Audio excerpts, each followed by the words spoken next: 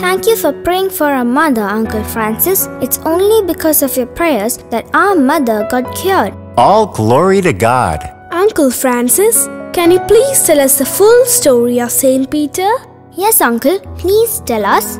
All right, children. I will tell you the rest of the story. Well, I think I told you how Peter declared Jesus as the Son of God, didn't I? Yes. After spending 3 years with Jesus, what Peter feared was close at hand.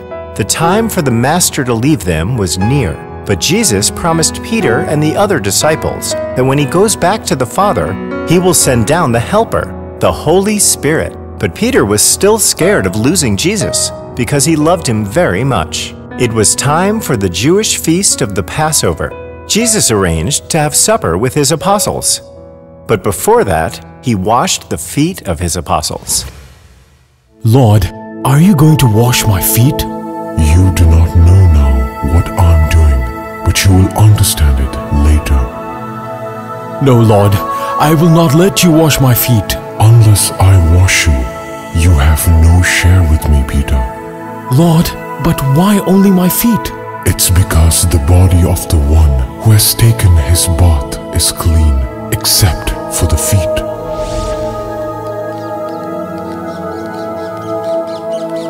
After the Passover, Jesus took his disciples and went to Mount Olives for praying. As they climbed the mountain, Jesus told them, All of you will desert me. Huh? Lord, please don't speak that way. Even if everyone else deserts you, I never will. Peter, the truth is, this very night, before the rooster crows twice, you will deny knowing me 3 times. No, never. I will never deny you. It's all right. Now stay here and wait for me. Jesus started to pray, and as he did so, the disciples went to sleep. But when Jesus came back, he saw them sleeping. Simon. Huh? Couldn't you stay awake and watch with me even 1 hour? Keep alert and pray. Otherwise, temptation will overpower you. I'm sorry, my Lord. Then Jesus left them again and prayed. When he came back to his disciples, he found them sleeping again. He woke them up again, and it happened for the 3rd time as well. Huh? Sorry, Uncle. We just remembered how we always fall asleep at prayer time. But we are always wide awake when we are watching TV. Please continue, Uncle. I'm sorry for interrupting. All right.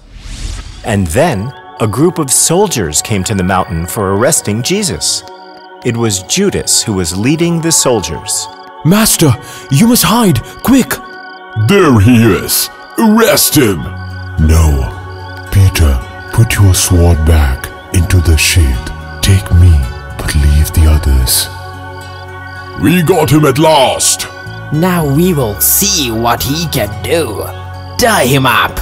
Jesus was arrested and then taken to the priests for the trial.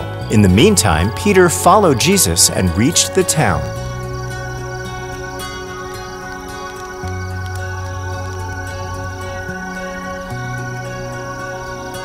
Hey you, I know you. You were also with Jesus, the man from Nazareth. Huh? What? I don't understand what you're talking about. Huh? Peter was relieved that she didn't recognize him. He left that place and started walking. Everyone look. This man is one of them. You stupid woman. I told you once, I do not know the man, I swear it. Surely you are one of the followers of Jesus. Your accent gives you away. I swear, I do not know this man you are talking about. When Peter heard the cock crowing for the 3rd time, he remembered the words Jesus had spoken. Before the rooster crows twice, you will disown me 3 times. He went outside and wept bitterly. No. Uncle Francis, but why did Peter deny Jesus? Didn't he love Jesus?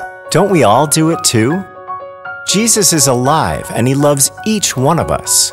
But every time we see evil things happening around and keep quiet about it, we are in a way denying Jesus. Maybe because we are weak. You are so right, Jim. Peter's denial was also based on human weakness. That is the reason Jesus wanted them to stay awake and pray with him in the Garden of Gethsemane. Yes, Jesus did tell Peter to keep alert and pray, but he didn't listen, did he? But Uncle, why did God allow Peter to be tempted this way? That is because Jesus believed in Peter. He knew that one day he would become a pillar of his holy church and strengthen others. Remember this, God's power is made perfect in weakness. Did Peter become a courageous person later? Listen and you will be amazed. After Jesus died and was buried, the disciples were scared and huddled together in a house. Jesus had said that he will rise again, but the disciples had not understood what he meant. Even Peter didn't believe. And on the 3rd day, Jesus appeared to the disciples who were gathered in a room. Peace be with you. Receive the Holy Spirit.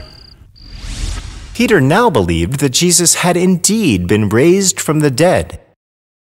After appearing to them on many occasions and spending time with them, it was finally time for Jesus to ascend back to the Father.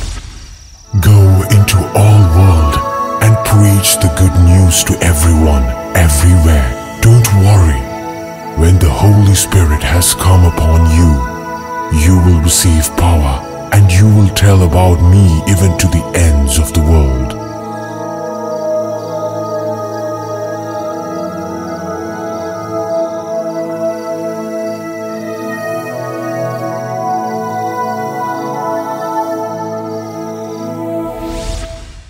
Peter was still not as solid as a rock.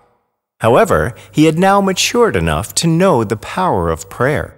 So along with Mary, the mother of Jesus, his other disciples and followers, Peter spent many days in prayer. Then one day, the first glimpses of Peter's leadership were seen. Now we must choose another man to take Judas' place. Oh Lord, you know every heart. Show us which of these men you have chosen to replace Judas. So children, you see, Peter was slowly being transformed by the power of prayer. In fact, Peter sets a good example by showing them that before making any decision, they need to consult God in prayer.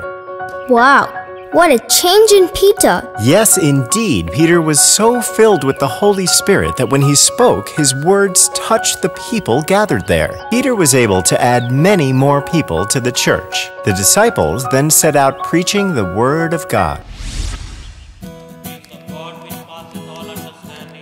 Now I will tell you about this wonderful miracle that Peter performed at the gate of the temple, known as the Beautiful Gate, in the form of a song. Kind sirs, please give me some alms. Peter and John went to pray. They met a lame man on the way. He asked for alms and held out his palms. And this is what Peter did say. Silver and gold have I none, but such as I have give I you. In the name of Jesus Christ our Lord, in Jesus' name rise up and walk. I praise you, God. The man went walking and leaping and praising God. Walking and leaping and praising God. In the name of Jesus Christ our Lord, in Jesus' name rise up and walk. Wow, that was wonderful, Uncle. Thank you. Thank you. That was a good song, sir. Thank you, madam. Thanks for teaching the kids about the Bible. It's always a pleasure, madam. Here you go, you two. Thanks, Mom. I'll see you later, sir. Got some work in the kitchen. See you later. Peter must have been beaming with pride by now. No, not Peter. He used this opportunity to proclaim Jesus and not himself. When people saw what happened, they ran toward Peter and John. They were amazed at the miracle that had just happened. People of Israel, what is so surprising about this? And why look at us? It looks as though we have made this man walk by our own power. It was Jesus who healed this man, and you know how lame he was before. All praises to God. All glory to Jesus Christ. Friends, our Savior Jesus was tortured and crucified on the cross. Turn to God at least now so that you can be cleansed of your sins. We need to arrest him. Huh? What's happening? Stand still. Why? Why are you arresting me?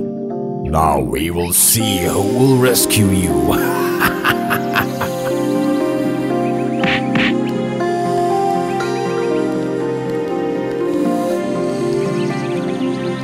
Praise to you, Lord Jesus Christ.